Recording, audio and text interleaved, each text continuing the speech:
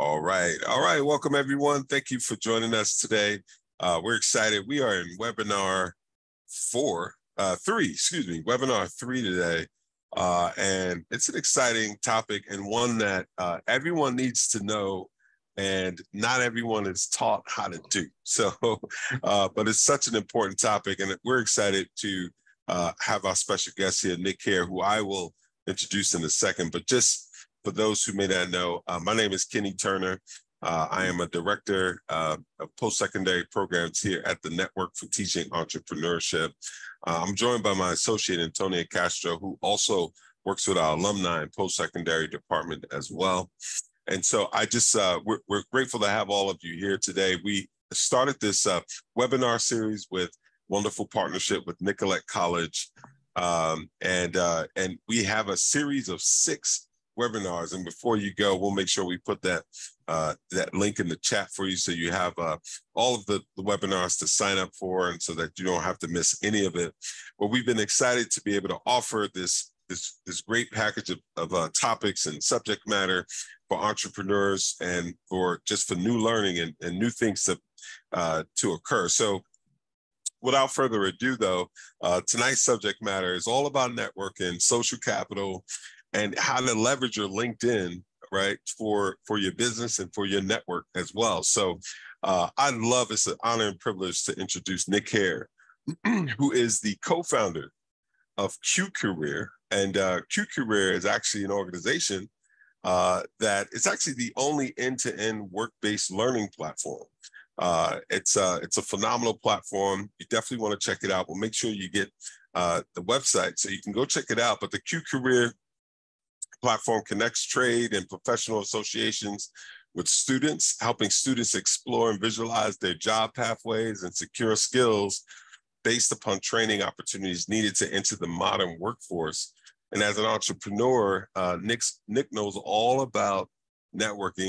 He's here today to help talk about how he's done it, how he trains people to do successful networking, utilizing the tools and the skill sets they already have, and possibly upskilling in some other areas as well. So thank you, Nick, for being here with us tonight. We're so appreciative of the knowledge we're going to get from you today. So I'm going to hand it over to you, Nick, to do a much more robust introduction of yourself. But it's great, man, to have you here. We've done several workshops together, and we're excited to have you on tonight. So thank you. Nick Hare, everyone. Thank you, Kenny. It's an honor to be here, and it's an honor for you to ask me to speak about this topic. I will go right into a presentation.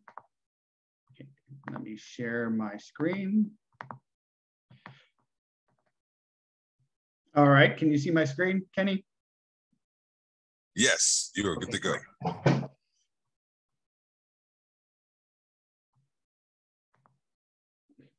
All right, I'm just gonna leave this. For some reason, it's not going into the slideshow format. Actually, upper left where it says from beginning, you should be good on the upper left there. Oh, there it is. Okay. Yeah. Social capital in LinkedIn is this subject matter.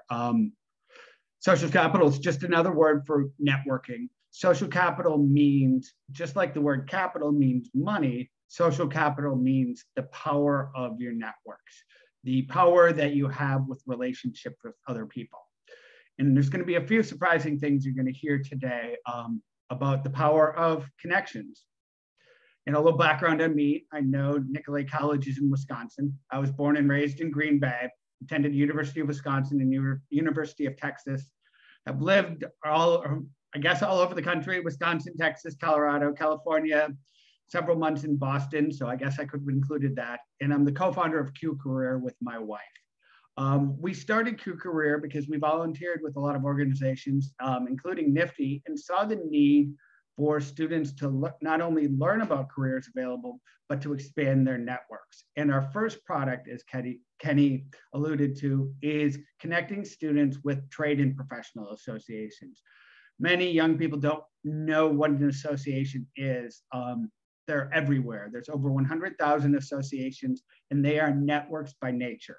It's either a group of companies coming together to form an industry association, or a group of professionals and companies coming together to create what they call a professional association. So the difference is companies create industry associations and companies and workers create professional associations, but they come together to create power, to work together, and to network. And it's a very, by connecting young people with associations, if somebody doesn't know about an industry or know somebody in that industry and they tap into that association, they can gain access to that huge network of people and learn about that opportunity. So we saw the importance of networking, and that's what our company is based off of. We're building a new product now that is different, but it involves networking for young people. So social capital, what is the definition of it? It is described, social capital explains the importance of social connections and social relationships in achieving goals. Social capital or resources accessed through such connections and relations is critical in achieving goals for individuals, social groups, organizations, and communities. And this is a definition by a researcher in 2001. So this is a real clinical research academic definition of social capital. And it's all about connections. It's who do you know? How do you know them? And connections can be weak or strong. As this picture shows, you know, person in the bottom would be the focused person, but you have all these different connections, relatives, friends, old classmates, teachers, people you've met at an event. And that's what builds up your network. And it's power if you know how to use this. A great example of social capital that I like to use that everybody can relate to is moving. What do you do when you move? You know, if you're moving across town, you often look for somebody that's got a truck, somebody that's got some young bodies that can help you move boxes and so on. And that you start using your network for something like that, because you're like, okay, I have a friend whose uncle has a truck, or, you know, that person at work has some teenage boys that, you know, could use some extra money. You start tapping into your network. And then if you're moving out of town and you don't know anybody in a city, you're like, who do I know there? Oh, so-and-so has a cousin that lives there. And you start tapping into those relationships. And they aren't always direct relationships with that person that's going to help you. It's relationships through relationships. But it's the knowing that those relationships are available is the power. And here I'm going to actually show a quick video on that can explain it in. Might as well have somebody that's done this before show it for me. So here's a video. Hey, Lisa, do you know what social capital is? Not much, Hare. What is social capital? Social capital is the wealth you get from social connections that provide mutual benefit. It's like money but measured through friends and acquaintances. Shared norms and values bring people together in a group or organization where they're able to cooperate and work towards a common purpose. Oh, okay. Is there anything else I should know about social capital? Well, there are two main types of social capital. The first type is bonding, which happens inside a community. It's about the connections between similar groups of people that share the same characteristics. The second type is bridging, which occurs between communities, groups, and organizations that bring people of different backgrounds together. So, what is the difference between bonding and bridging? The difference between bonding and bridging is that bonding occurs within a similar community, whereas bridging happens across those groups, classes, cultures, religions, and other categories. How do bonding and bridging apply in real life? I'll give you some examples. Neighbors have social capital. They borrow each other's garden tools. This is an example of bonding. Joining a soccer team helps you meet people outside your social group and form connections. This leads to mutual benefits and reciprocity that happen in the future. This is an example of bridging. Okay, I get it now. So why is it important? Great question. We all benefit from having social capital. It gives us access to different people, ideas, and opportunities. It helps us get to the things we need and want faster. Say you lend your neighbor your lawnmower, and now you want to borrow their wheelbarrow to move some soil. You ask your neighbor and they lend it to you. This exchange involves social interaction. It strengthens the bond between neighbors and benefits everyone. And with social capital, you can share information and resources, be helpful, and build trust. Exactly how do I build my social capital? You can do it at work, school, camp, with neighbors, your boss, or even random people on the street. How can I do that? The trick is to do more than talk and exchange business cards or contact information. It's about meeting different people to get introductions and build relationships. People who will help you achieve your goals and are willing to speak for you. Focus on people who support you, like friends and colleagues you already know, and new people you want to meet and have something in common with. Oh, okay. I get it now. Thank you so much. I've learned a lot. No problem. Anytime, Lisa.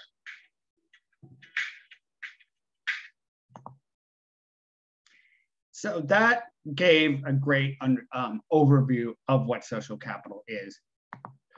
Oops.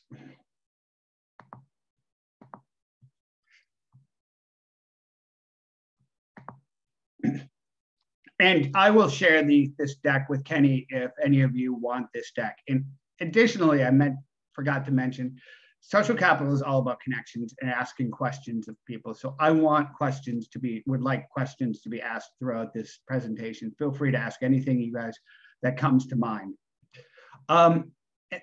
And as I mentioned, there's some surprising things about social capital.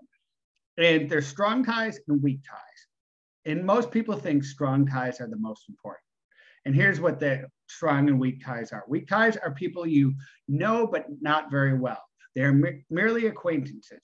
You interact with these people at work, in your personal life, only as much as you need to. Strong ties are folks you know very well. So strong ties are friends and family that you interact with on a regular basis. And the weak ties are kind of what I mentioned earlier, like if you're moving to a different city, you might have met your friend's cousin once or so on. And then here's where it gets really surprising. There's been a lot of research done on social capital.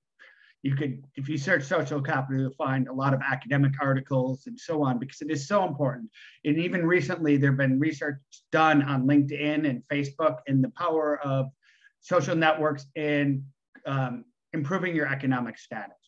Science magazine shows that your strong ties, namely your connections to immediate coworkers, close friends, and family, were actually the least helpful in finding new opportunities and securing a job.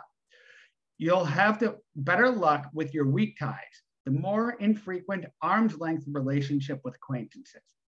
And this is twofold from what I've seen. One is it really broadens that network, like they talked about joining a soccer club. Your network is much bigger when you look at your weak ties. And this is what I found surprising. There's a lot of research that says a lot of your strong ties, actually, we all know each other's weaknesses. We know our friends' weaknesses, our spouses, our children, our relatives. And a lot of times you're like, oh, I don't know if I want to go out and, make that recommendation, which I was really surprised about that. That was one of the things that was alluded to in a lot of the research when I was looking some of this stuff up. But it's the weak ties, somebody that you've met volunteering at an event at church or something like that. They really go out for other people and help. An example of this is my wife Heather and I were recently sitting down with a woman that mentors a lot of high school students going into college, and she continues to mentor them in college. And this young man, his family immigrated to the US while he was in high school, and he was in a good school back east and graduating and wanted to get in the entertainment business. And I'm here in LA. You would just assume if you weren't in LA that everybody in LA has connections to the entertainment industry. And due to his family circumstances, he doesn't have those connections. However, Heather and I got introduced to him, talked to him, and felt comfortable making introductions for him. And we were able to introduce him to somebody that can help him get access to the knowledge and other connections in the entertainment industry that are needed. And that's all just by word of mouth. People love helping other people. There's been a lot of research done on helping other people. And we're all honored when somebody asks for our help, but it's human nature to be afraid to ask for help. And even in some cultures, it's looked upon, down upon for asking an introduction. It's considered using people. But that's how our society works, is by working with people and helping other people. Nifty is totally based on helping other people. And I didn't think I was going to talk about this. I didn't even think about talking about it. But this young woman that actually won the Nifty National Championship a few years ago, she, during her acceptance in New York, she shared about how many people helped her. And the thing that surprised her, she had just thought her family was there to help her, but so many people helped her along her way to winning the national championship. And that's the way the world works. Nick, really quickly, if you don't mind, I just flashed that last screen. I had a quick question for you. And I want to encourage anybody, if you have a question or anything, the Q&A, please put it in the Q&A or the chat. Nick will answer them for you. But on your last screen, Nick, if you don't mind, that point, this is a really interesting point because of all the conversation about low-hanging fruit and, finding those in your network that, friends and family. And I even think about entrepreneurs who are looking to raise funds for their business, their natural lane for the closest, individual to ask, friends and family rounds, right? Like, but what this is saying, and I just want to make sure that we're getting this right. Your greatest assets might be your weakest links, and those that are unfamiliar with you versus those that are familiar with you. If I'm reading this right from the data from Science Magazine, this is really interesting. I just want to point that out. That's a really interesting point. So thank you for sharing it. I wouldn't say that is for raising your first round of money. Friends and family are the ones that are going to be willing to give you the money. Okay. Because they believe in you. But this is securing opportunities, opening a door at a company that you want to apply for a job to, opening a door at a company so you can partner with that company. We're going to a conference next week, and there's going to be people at this conference that I want to meet with that I haven't ever met before. And there's several ways to communicate with them. There's the app that you get for the conference, there's email, there's LinkedIn. And some companies I've had more difficulty accessing people, but I've come at them from every avenue. And if I want to meet somebody, I have to knock on all those doors sometimes to get in. Or, we'll get into LinkedIn down the road, but on LinkedIn, you can see your connections. And unfortunately, with LinkedIn, a lot of times it's somebody you've met once. I get a lot of people asking me, can you introduce me to so-and-so? Do you know them well enough? And I ask the same questions of other people. So for raising capital in the sense of money, I would say initially it's friends and family. But for other opportunities to grow the power of your entrepreneurial business, it is, those infrequent contents, those arm's length relationships, because you just don't know.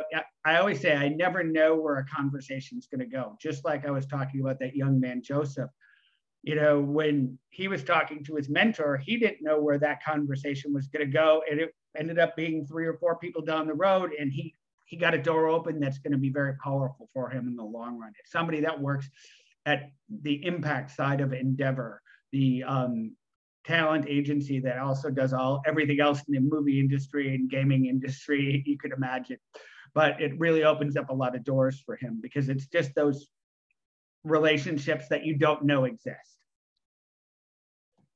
And then being a student is not a deficit. It's a secret power. I always tell students, you have a title, you're a student. If you reach out to somebody and ask them for help, and you say you're a student, you're much more likely to get a positive response and get some of their time than when you graduate. Because if you are reaching out to somebody as a student, you're looking for information. If you're a graduate, they assume you're looking for a job.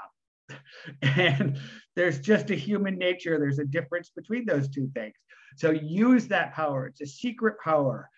It's a title, and it has a lot of power. And then where, people say, where do you network? Use networking tools. LinkedIn was designed for networking. Networking events, there's always different networking events through volunteer organizations. And you can join, you can start volunteering for groups like Nifty, and you start meeting people. And then there's friends and family, and you ask that, you tell them, you let them know what you're looking for. Because if they don't know what you're looking for, they don't know who to introduce you to. We've all had the experience of having a conversation with somebody, either we're looking for something or they're looking for something, and you're just like, you wouldn't have thought about it, but you're like, oh, you should meet so-and-so. But you need to communicate that. And when starting a business, you've got to tell everybody what you're doing. Never keep it a secret. Everybody, you're rarely the first person to come up with an idea. There's a lot of other people doing something similar. There's a lot of times people want to keep their business idea close to their vest because they are afraid somebody's going to steal it. Being an entrepreneur is a lot of work, hard work, and it's the fortitude to keep going and doing it. So don't be afraid to share your idea. You don't need to get in the weeds and explain all the details, but share the 30,000-foot view. Explain what it is, because once you start explaining that, people know other people that can help you. Oh, I have a friend that did something similar that could really help you out. My uncle is very interested in that topic. And then you speak to your friend's uncle, and that person introduces you to 3 other people, and you're off to the races.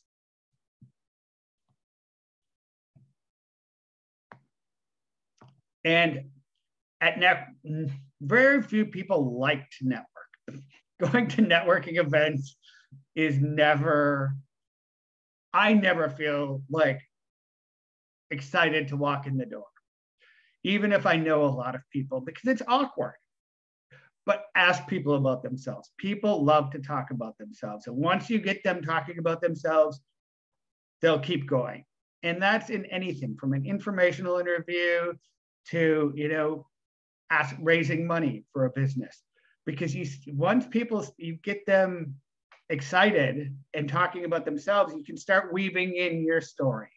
But it's a great way to open it up. And especially like raising money or starting a business, you can use this to figure out where to hit their passion points, because you want to get people excited about what you're doing. But at a networking event, you just got to break the walls down and walk up to that person standing there by themselves, usually by the food table or by drinks or the corner, looking awkward, and just say, what do you do here? Or what are you doing here? Or a great one to ask, a great question to ask is, what do you do when you're not at these events and not at work? Because that usually catches people off guard. And then they're like, oh, I volunteer. I like to swim. And then you break the ice, icebreakers. There's a lot of websites on icebreakers. I didn't include any of those because there's so many readily available, and you just skim through the ideas and you'll get what works for you. But always get people talking about themselves. And, vanity is part of human nature. You start asking me about my business, I'll talk about it forever because I love what I'm doing. LinkedIn. Everybody should have a LinkedIn profile. Sometimes when you're younger, you feel like you don't have anything. You look at other people's LinkedIn profiles and you feel intimidated. You always have something to add. And my mother worked in human resources for years, and she always told me, if you've done something once at work, you've done it at work. I worked at a grocery store when I was in high school, and she said, if you use that cash register once, you operated a cash register.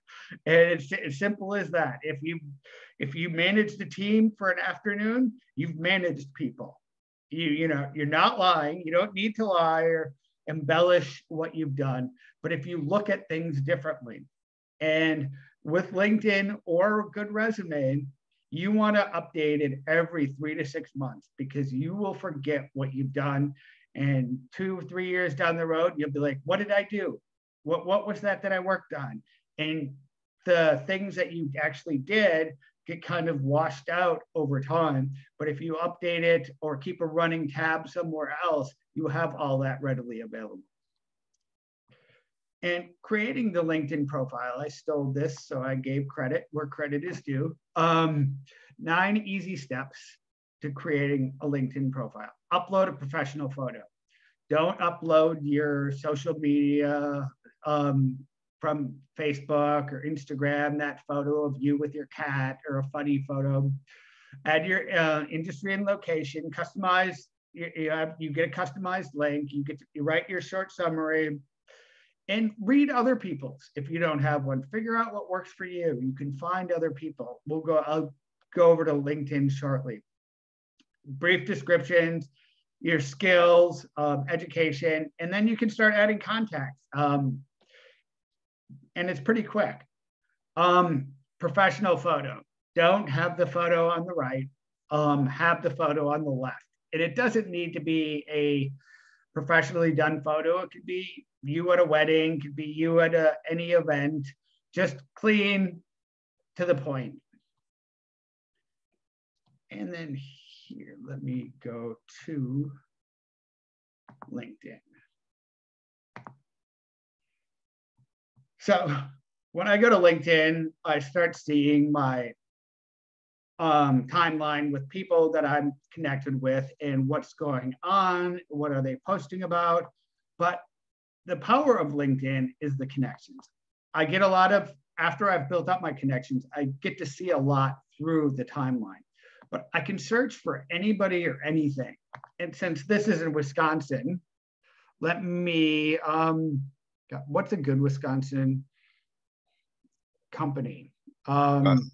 What's my Wisconsin connections here on the here on the chat with us? What's a good Wisconsin company that that Nick can use or utilize? And Nick, would the idea be to see if I have any connections there? Got you. Going once, going twice. We're gonna have to look up one of those good Wisconsin.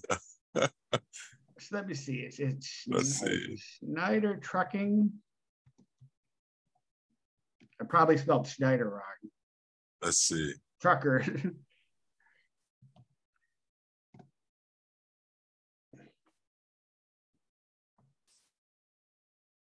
Looks like Kohl's. Ashley Furniture. Okay, I pulled up Schneider Trucking out of Green Bay, since I'm from Green Bay, and I see Schneider trucks all across the country. Perfect.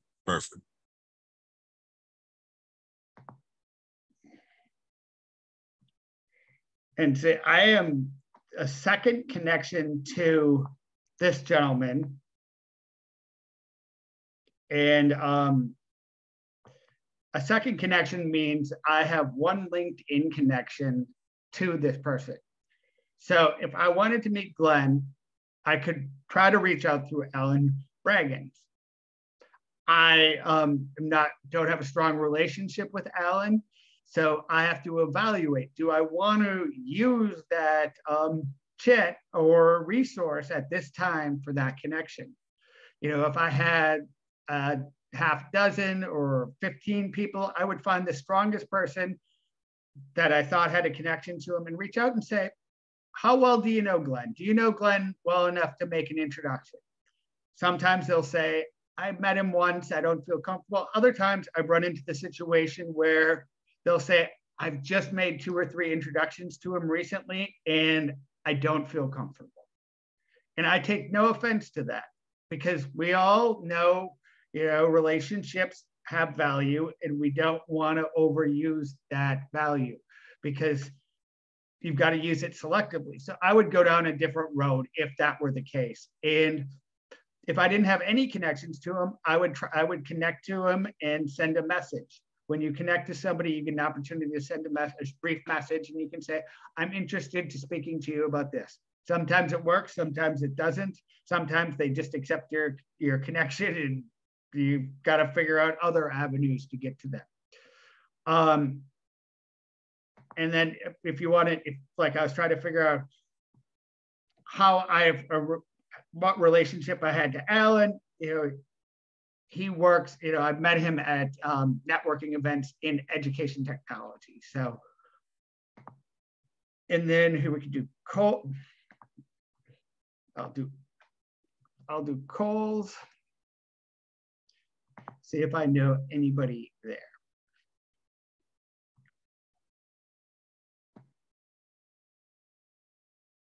So you can also do,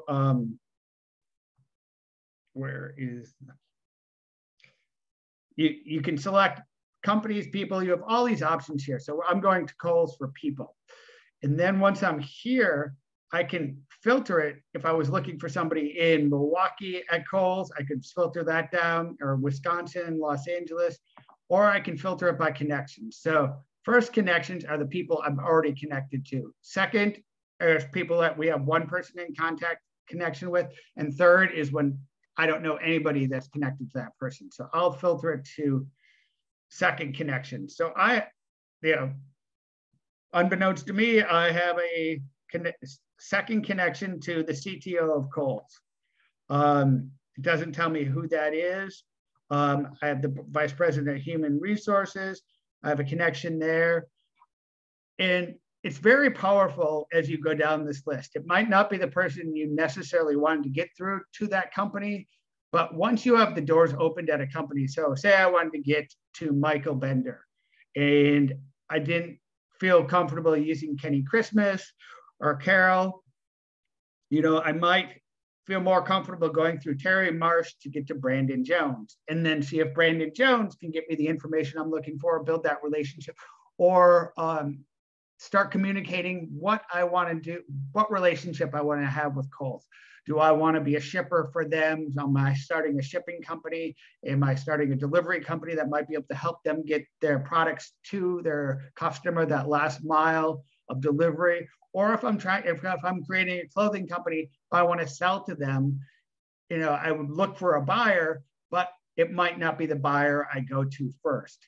Build that relationship with the strongest connection you have at a company, and then get them to introduce you to the buyers, the people they know in buying, for instance, because that's where the power lies. It's building the relationships that you can initially. It doesn't have to be the end relationship that you want to build with social capital. So I think I've covered LinkedIn fairly well. The next area is associations, and I know that's on the slide, so I'm gonna. Well, before really quickly, you did have one question in the Q&A. I graduated 10-ish years ago, and I'm pursuing a career as a writer. Should I include my college jobs in my LinkedIn, such as worked as a server in the computer lab on campus, etc.? I don't see any problem in that. And it all depends on how much experience you have. If you're pursuing a career as a writer, if this person wants to contact me offline, I could definitely work with them on their profile. But my contact information will be at the end, and I expect everybody on here to connect to me through LinkedIn, because I love helping people when I can. Just write me a note, and if there's ever somebody I'm connected to that you want to be connected to, reach out, remind me how we met, and I will do my best to connect you. So like I said, a lot of times it's somebody I met once 10 years ago, and I'm like, I just don't feel, there's not really a connection for me to reach out, connect you with that person.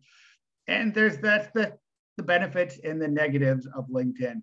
But you want to be, if you were a server, you could say, I learned great communication skills while being a server, that, and pump that side of it up if your resume or your LinkedIn profile might be lacking in other areas. You can always figure out ways to, my storytelling came out while being a server, or you can figure out ways to make it benefit you. So let's go for associations. We'll do department store associations. So right here, you know, all these different department, I forgot store. There, no department of store associations come up. But here are, this is just an example of how many different associations are. There's an association for everything you can imagine. Department of Automobile Engineering Association. That sounds interesting to me. So, oh, that's in a different country.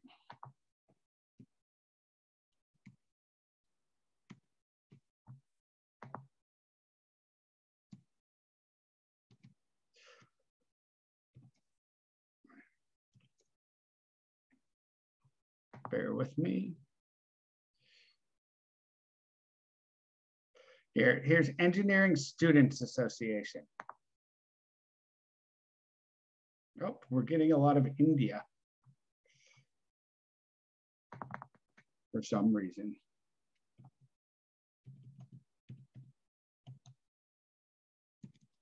This is an interesting feature as you're doing this, and you're plugging organizations that I haven't used that much in terms of finding new network connections. So this is I've already see how I can use it. You know, for sure for what we're doing. So here we'll do one that I know, American Welding Association. And this association, we work with our American Welding Society. And this is a great feature, like you said, Kenny. You know, unless you use it, it's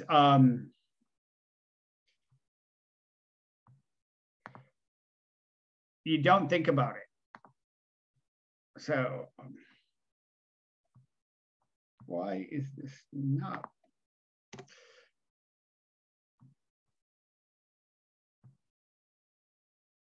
For some reason, I'm in jobs, and I don't want to be in jobs.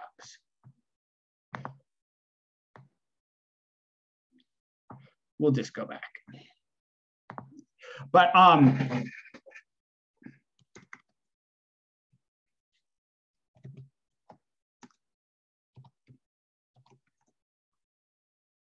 here we go, American Welding Society. American Welding Society is huge. They actually give, one of the reasons we love working with them, they give $2 million in scholarships to students annually. And if you're like me, I think of welding as the guy down the street that will fix your fence or weld your car, but they actually break that $2 million up into 3 different buckets. So they give a third of it for your skilled non-credit welding classes that you would take at your community college. They give a third to students at 4-year schools and a third to higher education. And that higher education is people that are going into building the automated welding equipment used at car manufacturers and so on. And we were shocked to learn that. But American Welding Society, they have all kinds, they have student chapters, they have incredible resources. And most associations have student chapters that are free or extremely cheap, like $25 a year to join. And as I said, they are networks by nature. They are people that work in that industry. And I always joke and say they're the people that are most excited about that industry, because not only do they work in that industry, they want to improve the industry and have gone above and beyond their work to usually volunteer to be on boards and committees and be involved in the industry association, because they're not being paid to be active in that industry association. They are doing it voluntarily to better the community. So if you don't have connections in an industry, you can look at the board members of an association and reach out to them and tell them that you're interested in learning more, or reach out to the people that work for the association, because they're always trying all associations have a mission statement that includes attracting people to work in that industry and promoting that industry to the general society. So you're part of their mission statement. And once you tap into that network, you can start volunteering at events, conferences, speaking engagements. You can be the person checking people in at the door, but you start to meet people in that industry. And there's Nick, real quick, for a scenario like this, if someone's operating a business or starting a business, and how can they use associations to assist them in business startup? It all depends on the business. If you were starting a welding business, you could tap into the network of suppliers for welding. If you are in creating a business that is in shipping, there's shipping associations. It's because you don't need to recreate the wheel oftentimes. You can learn from others. One association that we work with is the Pest Management Association. That's not their name. I can't remember the name off the top of my head because we work with so many associations. But we were really impressed with this association because they had, I believe, 3 multi-billion international companies. Orkin, and there's like 3 worldwide companies. And then the vast majority of their members were small mom and pop companies. And most of those were started by somebody that worked at either at Orkin or from another company and then decided to start their own business. And these large companies actually help the small companies, and a lot of the older companies, small, medium-sized companies, help the entrepreneurs with paperwork, with contracts. They were very helpful, and they had the newcomers back. They didn't see them as competitors so much as helping grow the industry. And I don't know if that's because there's so many pests out there that we need to take care of, but it was really refreshing when we sat down with this group and first met with them, that they were willing to help. You know, it was one of their primary missions was that there wasn't the competitive nature, it was helping other people. And you'll find that in a lot of industries because there's a lot of work to go around. People like to help other people, like I said. So that is one of the powers of joining and looking for an association. And they can get very specific. You can have, there's the Black engineering associations that are active on a lot of college campuses. There are, I joke and say, there's at least one association for every industry, and there's usually more because somebody got mad and said that they weren't running it right, so they started their own association. But like somebody had spoken about writing. I know that there's a screenwriters association.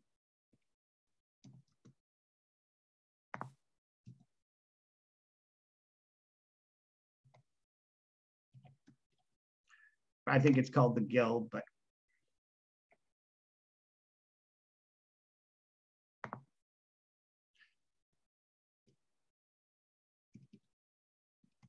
no, this is interesting because the association, in the work we do in entrepreneurship, it's not talked about enough because, we're, in terms of like, lead generation for, using a network for, for a variety of reasons, lead generation may be one of those things, like just meeting folks. If you don't, outside of events, this might be a really interesting way to get connected and get the human resources that you need for your business, depending on the industry. So I think it needs to be talked about more, how to utilize associations, et cetera. So this is really interesting. Well, and especially if you're in a rural community, you don't have, we're in LA, Kenny, there's an event going on every night for almost anything that you can go to. But if you're in a rural community, you don't have that benefit. And this is a great resource. The internet opens up so many doors. And there's online networking opportunities. There's online events all the time. So don't feel that just because you're not in a large metropolitan area that you're being excluded.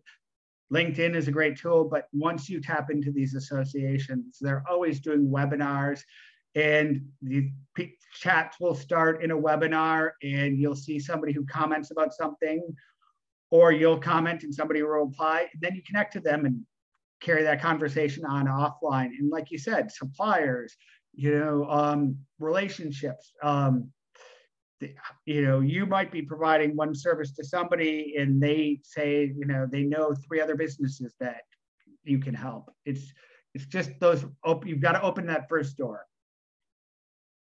You actually have a couple questions if you would like to answer them now really quickly. The first one says, could you give some examples of effective messages you could send to people to ask if they'd like to have virtual coffee with you? Just ask the question.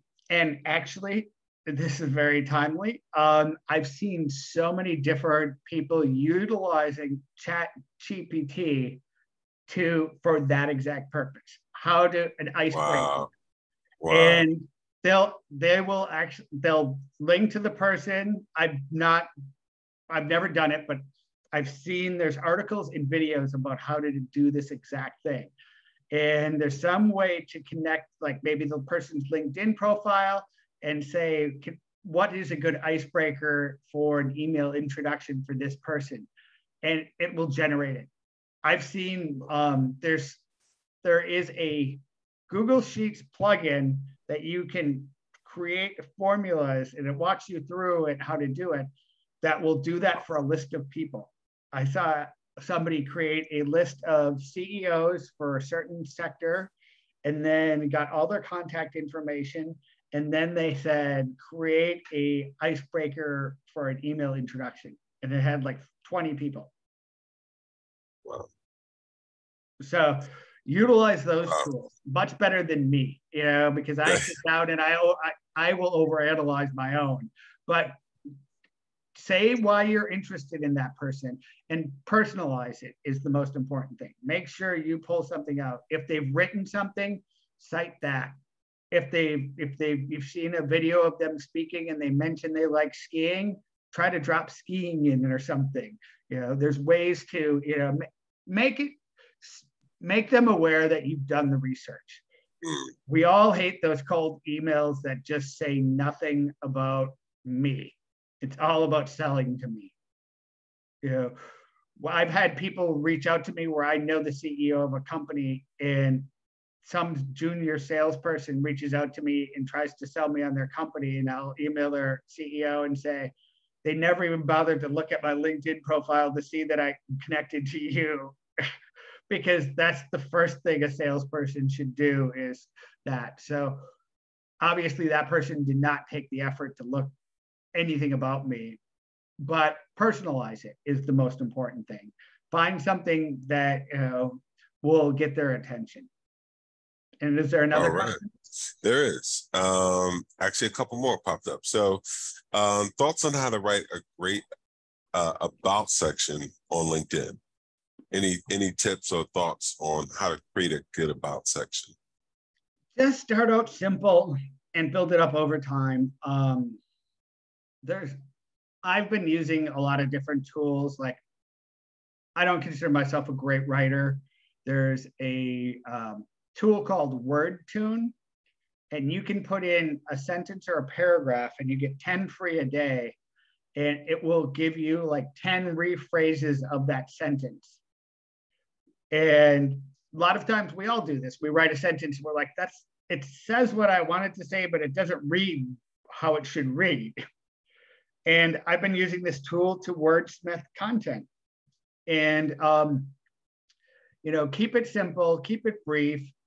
And like I said, look at other people with similar backgrounds. You can search LinkedIn for so many different areas. If you're looking for a specific job and you know of a company that has somebody in that role, try to find that person and see what they're saying about themselves. And then that person's probably connected to other people that have similar roles, and start doing that research. They've already done some of the heavy lifting. See if you can start pulling from what they've done, especially if there's something that you want to, like if you're looking for a job in that instance.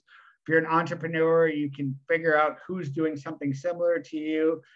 All of our backgrounds are different, but you can build off those ideas. We all read stuff at different times and say, oh, I like that.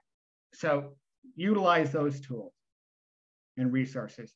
Well, that leads into, I'm wondering if WordTune also helps you think through your headline. And that was the next question here, is thoughts on creating a good headline in LinkedIn. Could we use ChatGPT and WordTune, which that's it, because our first two, I want to, and really quick, I want to make a plug to what you said, Nick, because our first two webinars were about ChatGPT, how to use ChatGPT in your small business and other areas of life. And so those listening who will eventually get this recording as well, you can go back to our first two webinars, check that out, and connect to what Nick is saying, which WordTune is powered by AI. So we're in the AI world now. But Nick, I'll let you answer that question. I would use ChatGPT, because you can put down your phrase and say, write a good headline, LinkedIn headline, and it scours LinkedIn for you and gives you if you don't like it, throw it in WordTune and go back and forth and use all. The world is filled with so many tools, and I'm by far an infantile using any of these. I use them sparingly because that's what I need to. And I will see a ChatGPT article and read it and skim it and go, oh, I've got to try that. And forget about it 2 days later and never get back to it. Like I said about the spreadsheet tool. But there's so many great resources out there, and utilize these, because everybody else is. People are putting their resumes into a resume and a job description for a job posting, and creating the perfect resume for that job. And they're getting much better results. So utilize these tools. We just did a application for a small grant, and I used WordTune for like 3 days, trying to phrase things the way, very strong wording. And it really helped me. I came out with a much better product. But for that title, I know people are using ChatGPT to do things like that, to wordsmith their content. That's powerful. That's awesome. So we got one more popped up while you were speaking, Nick. What icebreaker questions have you found to be helpful when messaging with people on LinkedIn, and also when you're chatting in person or virtually with someone? So from that, like, introduction on LinkedIn, how do you present yourself? What's an icebreaker approach? Let's start there. Yeah. On LinkedIn, I always go with, you're only limited a certain number of characters. So I go with the reason I'm reaching out to that person. Actually building relationships with people at LinkedIn, believe it or not. And LinkedIn is one of the hardest companies to break into to get relationships, which I think is very ironic, because they're a company about connecting people and getting people to respond from LinkedIn, because I didn't have any connections. I had connections there, but no real strong connections. Whenever I'd reach out to somebody, like I spoke on a panel with that person once, or nobody felt comfortable making that introduction. So I'm like, we are using LinkedIn Learning courses for our new product, and I would like to discuss this with you. And I finally got a response yesterday, but it took me 2 weeks of reaching out to different people, and I just didn't give up. But on LinkedIn, since you're limited to the number of characters, what you're doing and how it ties to them and their role at that company, or whatever the relationship you want to build with that person. In person, like, it's so hard. It's really awkward to walk up to somebody and just start it, or if two people are talking, to walk up and try to break into that conversation. But if you're walking by and they say something, you hear something and you're just like, that's interesting. Do you mind if I join this conversation? And most of the time, people don't mind, especially at networking events. And a lot of times that's easier to do because the conversation's already going. But walking up to somebody, like I said, just say, you can say, hi, I'm Nick Hare. I came here to meet people and I'd like to meet you. What brought you here? Or, when you're not here, like I said, when you're not here, what do you do with your free time? I want to ask you something that's not related to this to break to break the ice. You can even say that. I want to break the ice by asking you what you do with your free time to enjoy yourself. And then that person might say, I camp. I like to camp or I like to hike. And if you like to hike, you can start talking about that. Or you can say, I've never really hiked, but I found it interesting. Where do you hike? Do you go on overnight hike? Start asking them that and start breaking it into from there. And you'll get to the work stuff at some point. But even if you don't, I always look at a networking event. It's not how many business cards I can collect. If I can have 2 or 3 good, meaningful conversations in an hour or 2, I've been successful. If I've spoken to 5 people, 7 people, but got 2 or 3 good, meaningful conversations, because I feel like I can reach out to that person. And then after that event, if that person brought up hiking and like 2 weeks later, you're reading an article about somewhere that they hiked or somewhere that they wanted to hike, send that to them. Just say, oh, I ran across this. It made me think of you, and you email it to them or send it to them on LinkedIn. And that's how you build those relationships, because it's not necessarily that constant contact, but just keeping in contact with people. I had a good friend, and he was amazing. He passed away in a motorcycle accident last year, and I was having lunch with a mutual friend today. And this person kept in touch with everybody. People he went to kindergarten with. I mean, he would travel. He'd be going to a different city, and he'd be like, "I'm seeing this friend." I'm like, "How does he keep track of these people?" And he wrote cards and letters. I mean, he was amazing. I mean, I don't do all of that. I don't reach out to people as much as I feel like I should, but keeping in touch with people. We all know people are really good at that. We know people that are really bad at that, but just try to do it. And when you see something that reminds you of somebody that you want to keep in touch with, it's just drop that quick note, because then when you reach out to them down the road, they remember you. You've thought of them. Sorry, Nick, because I'm thinking about this point right now. To stay in touch with folks, I find sometimes what hinders it is like I might meet a lot of folks at multiple events, and I got a bunch of business cards, and I'm not sure what to do with all those cards to get on those LinkedIn's. And so, is there a system that you prefer to use when bringing all those individuals into our maybe a database system, or how do we keep track of who we stayed in touch with, who to reach out to, so we can do some of those soft introductions? Well, as an entrepreneur, you can get a free license for HubSpot. And HubSpot is a CRM, content management system. And you can track your emails, you can track all kinds of contacts with people, and you can put in their birthday, what you talked about. And that's a great way to do it. And we tell students a lot when they're looking for a job. A lot of jobs have job descriptions say Salesforce or HubSpot or different CRM experience. And you might not have experience in that, but you could download a free version of HubSpot and start using it for your job search. And you list all the companies and who you've applied to and who you sent letters to. And then when you can start saying, I have experience using HubSpot.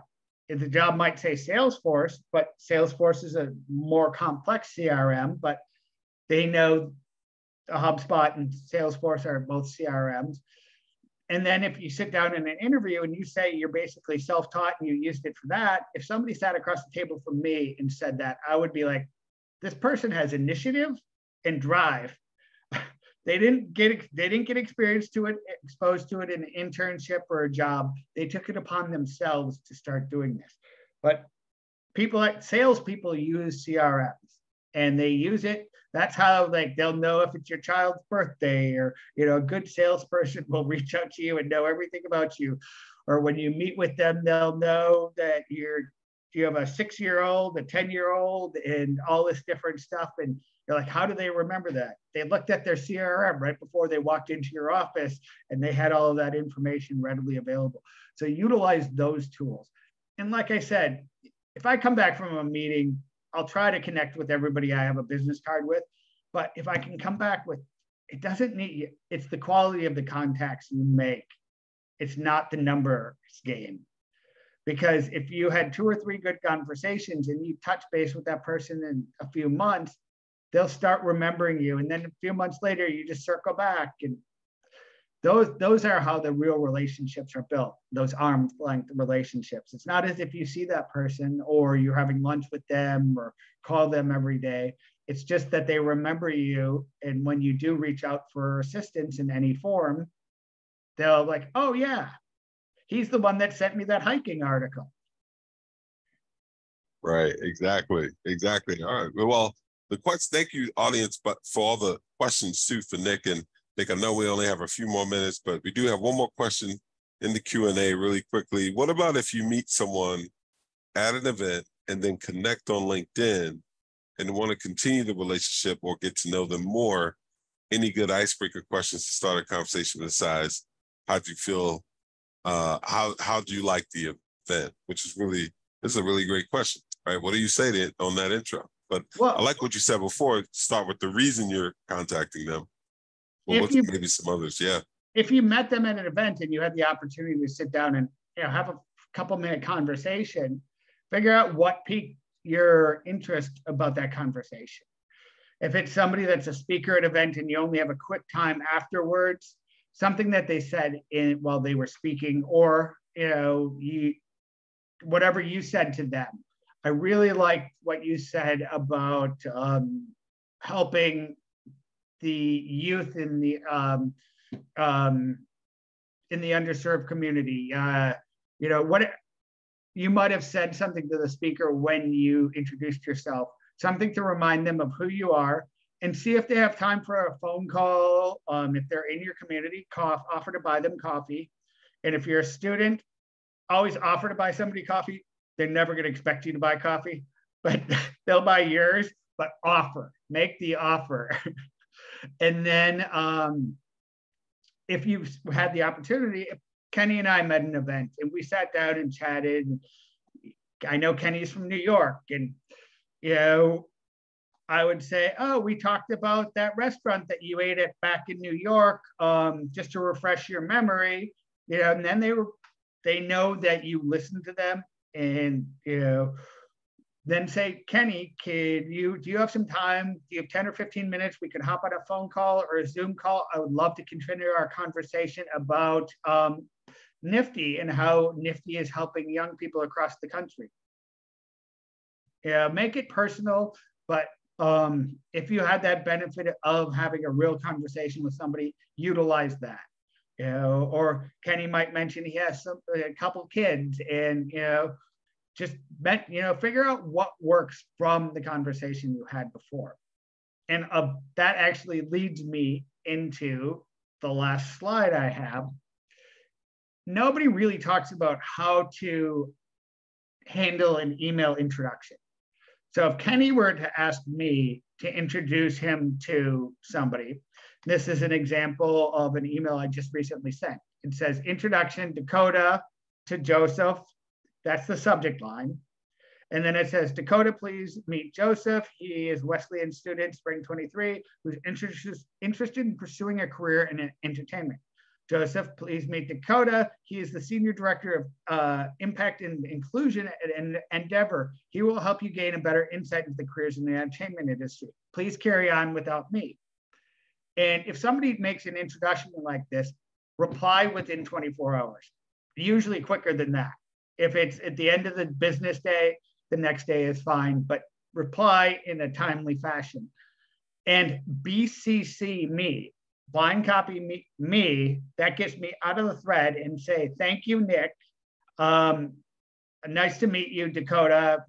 Here are some times that I'm available to speak. If any of these work, please let me know. If not, please let me know what times work for you, and give that person like a big window. It could be a week from today, 10 days, give them some different times that people are busy, but if you give them opportunity to a simple way to respond, they will. But the BCCing lets me know that you replied to that person, so I don't have to wonder if it just my introduction went to waste or whatnot.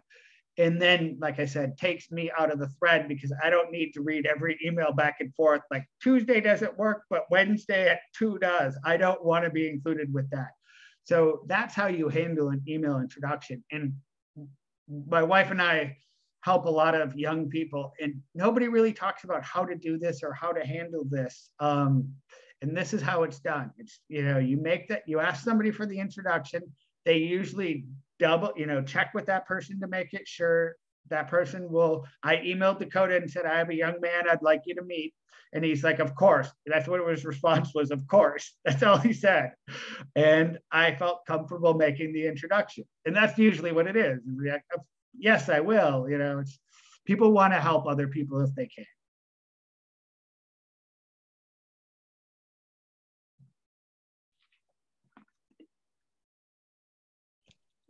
And that's the last slide I have. Okay. Well, there's your contact info. Does that mean folks should reach out to you? One on LinkedIn. We said we gotta get connected to you on LinkedIn. And somehow my email got cut off. It's nhare@QCareer. So NHARE. And I'll fix that before I send you the deck, Kenny. All right, thank you. Yeah, thank you so much. All right, and I'm putting it in the chat as well. nhare@QCareer.com if anybody wants to get in touch with Nick. Nick, thank you so much. We had some really great questions, and actually we have one more. I recently made the bulk pass of introducing someone to someone else without asking the other person if it was okay first. Should you always ask first? This is great. That's a great question. Well, it all depends, because there's people that just say they trust you. I mean, there's certain people that I make a lot of introductions to, and some of them say, I trust your judgment. And they're always, and what's funny is one of these people had a big position in the US government. Somebody you would see, could have seen on TV testifying in front of Congress.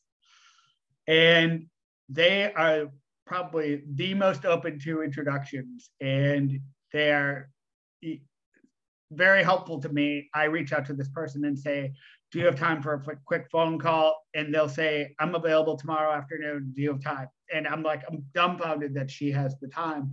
But she often says, if you think I should meet the person, make the introduction.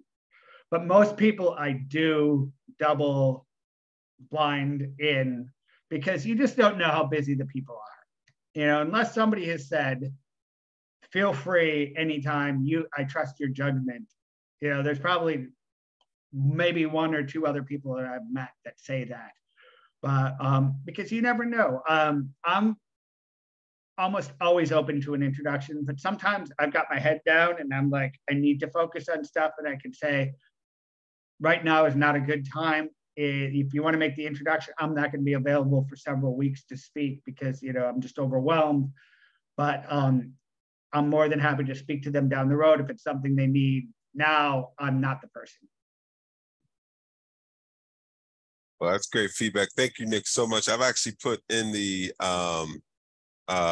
in the chat, just a little like feedback form on how we did today, because every time, your feedback helps us to make it even better, even better, even better. So, and then Emily, I see that last question there. So you BCC the person Emily is asking. Yes. Got it. Yep. Just so that person knows that you followed through, because I've made it introductions where the person asked for the introduction. I made the introduction. I asked the other person that they were open. They said, yes, I've made the introduction. And then a week or two later, I mean, this happened recently, I bicycle. And it was somebody finished undergraduate and wanted to become a doctor and wanted to shadow a doctor. And I made the introduction. I saw the doctor who I ride bikes with, and he's like, I never heard from that person. And, you know, it's on me. Yeah, I feel embarrassed that this person didn't reach out. That means I'm never making another introduction for that person. It's just so, you know, I know that my work didn't go to waste. Right. Oh, that's good. That's good. Well, thank you so much. And by the way, Nick, I totally forgot you were a cyclist. We our winner of our Founders Forum program has a bike product I can fill you in on. But I'd love to hear about it. Absolutely, absolutely. Well, thank you, Nick. This has been fantastic. If anybody has questions for Nick, they'll need to reach out to Nick. He's provided his contact information. We'll also email out a copy of this video. So if you want to look at it again, share it with a friend, you absolutely can. So we'll be sharing it on, as an educational tool for those that actually missed it but registered but couldn't make it. So I want to thank you again, Nick. Come back again. Our next webinar actually is in a couple weeks, actually. And you get to meet Nick's better half. I say that, Nick, because she is my better half. You start out with the JV team, and you get to the varsity team with her. Right, but both of them together, powerhouse team. But you'll hear from Heather, and she's going to go through a sales workshop. Phenomenal. Both of them do phenomenal. Just bringing the subject matter to life. This has been really helpful. I've learned more today, Nick. So thank you so much for everything. And really looking forward to seeing everybody at the next webinar. Please stay in touch and look out for those emails of the follow-up today. So thank you all again. Really appreciate you all being here. Nick, thank you very much for your time. We really appreciate it. All right. Thank you, Kenny.